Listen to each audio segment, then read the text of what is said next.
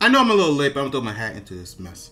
Final Fantasy 16 is a Final Fantasy through and through, always will be, and it's always going to be.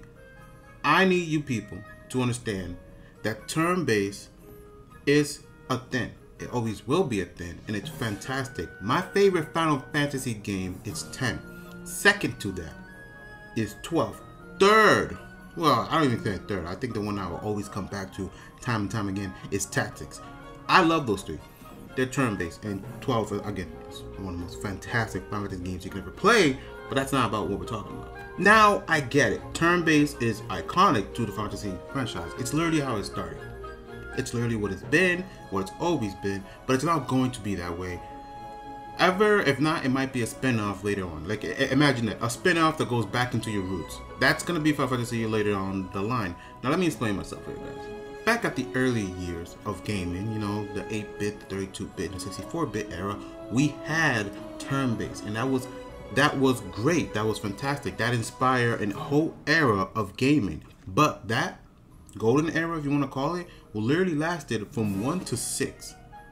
After that, we got the in-between Polygon, I'll call them 64 era Final Fantasy games. I don't really know what to call it. But we got that. From 7 to 9. As you can see, more was added, more cinematics. Everything was still Final Fantasy because it was turn-based. After that, we got the 3D, which was 12? 12, my bad. Well, 10 to 12. And then we have the action slowly come into Final Fantasy. And I mean that, slowly come into Final Fantasy. 13 was literally just spectacle. It was just a spectacle fighter. Or a spectacle RPG in my eyes, no lie. All these effects going off all at once, fantastic, looks beautiful, but this is all a spectacle. I am barely doing anything. Yes, by the way, I skip 11 and 14, they're online games, completely different. But 15 comes out, and I already knew from this point on that Final Fantasy will never be turn-based again, and I thought it's coming a long way. Naturally, this is the progression of Square Enix as a company. I mean, guys, we had Final Fantasy 7 come out, and literally all these other spin-offs that barely did anything with turn-based combat. I know it's a spin-off title, and most spin-off titles can do whatever they want when it comes to the action of the game, but isn't this telling? Wasn't it obvious that this was going to be the natural progression of Square Enix as a company, as their progression? I mean, I saw Kingdom Hearts come out, and I'm like, huh, this is supposed to be an RPG? Okay, I get that. Kingdom Hearts 2 was an action RPG, and then Kingdom Hearts 3 and Birth by Sleep, which is all action. Don't at me, it's all action. This video ain't gonna be long, I'm just gonna be ranting, but in all regard, this was obvious if you've been paying attention to the trends of the companies. This is why you have to always look at the developers and people making it. The people who made turn-based combat are either long gone or making their own things now. It's about time for us as gamers to acknowledge the fact that the things we love have changed. Square Enix is a I want to say billion-dollar company at that point. I don't really know. I haven't seen the numbers of quarterly annual reports. But at this point, we know that they're so focused on the spectacle. Because let's be honest, Final Fantasy 7 Remake, it's a spectacle. Like, it's beautiful. It's completely different. They're remixing the whole story, everything. But this all looks fantastic. It didn't need to go this hard. But it is. And they know to capture an audience, and more engaging gameplay is needed. What I see in Final Fantasy 16, well, it's quite simple. I see Tales. I see Star Ocean. And I see the Xenoblade Chronicles. That's not a bad thing. These are still well-made RPGs.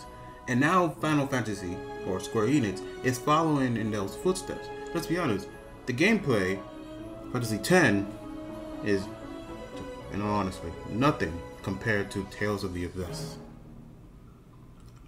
Or Tales of Legendia. Yo, this game needs more love. Tales of Legendia needs way more love. Listen, guys, it's not a bad thing. It's what's going on here is just a natural progression of a company that wants to make more and more money, and they're making good products. Listen, we could have got this game, this format of game, massively reduced and shitty, but it's not. Square Enix does not miss when it comes to their flagship title. And they're doing everything by the books right. This is a complete experience from head to toe. Not a single corner was cut when making this product. I can trust Square Enix to not fuck it up. So I can trust you as the fan base, as the players, to understand what I'm about to say. The indie scene has everything you want and more. I know it's not going to have the high budget that you want it to have, but that's the trade-off. They are cheaper, but they're really well-made stories. These stories, like indie games, go places you would never imagine to go to. But just take Fear and Hunger. That is the most realistic interpretation of a D&D campaign where the dungeon master hates you.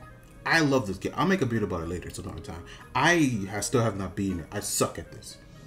But I would have never gotten this experience from mainstream gaming. And I need you guys to understand that your games are still there. The old Final Fantasy is still there. Play them, emulate. I don't care what you do. But at least let people love what's new. I like this, but I know I can also get the other stuff I want. The actual real JRPG turn-based experience from Steam. This has been Definitely Not Box. Let me know what you guys think in the comments down below. If you want to yell at me, please do. I want to have an actual discussion about this. I don't want to just talk to the void. Anyways, have a good one.